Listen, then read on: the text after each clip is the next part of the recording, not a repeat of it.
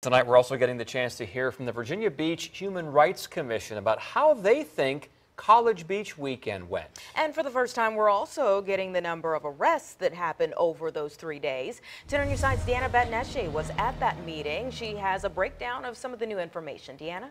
Well, police say the age group that got in trouble for breaking the law the most was those ages 18 to 30. The Human Rights Commission said they got feedback from the community, and overall, they said the interaction between police and people down by the oceanfront was positive.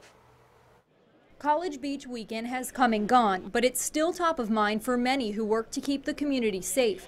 The Virginia Beach Human Rights Commission met up with city leaders to look over the positive and negative that came along with the annual event. Police say over the weekend there were 83 traffic citations, 85 misdemeanor charges, and a handful of felonies too. Over the weekend we had the 4 shooting victims. We had a report of a robbery. We also had a report of a sexual assault in the oceanfront. Deputy Chief Zaccaro says they're still investigating the alleged sexual assault and reviewing the facts for the case. The Human Rights Commission new officers put in long hours of overtime, working to keep the resort city safe.